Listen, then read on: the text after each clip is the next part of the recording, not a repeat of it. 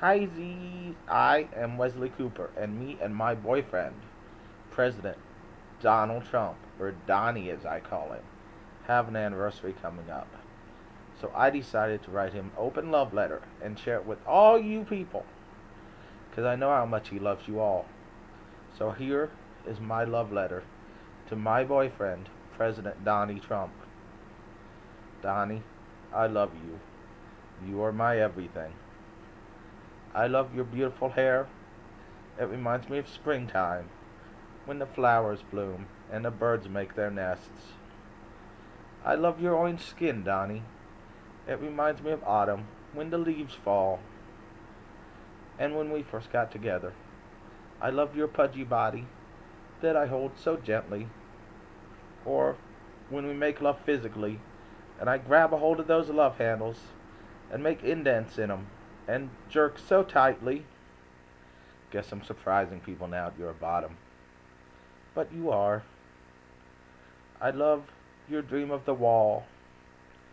Though Congress has turned you down so many times, you still have that dream of that big, beautiful wall that'll keep the immigrants out.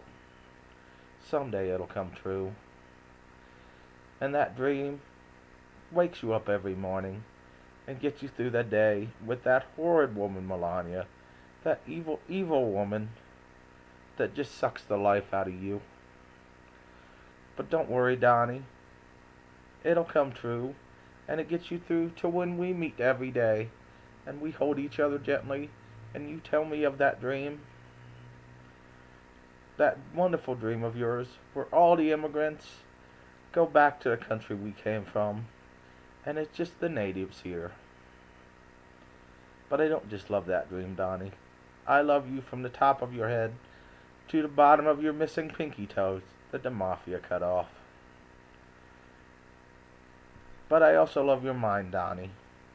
The mind that makes you the greatest leader in this nation's history. I love you so much, Donnie. I love you so much.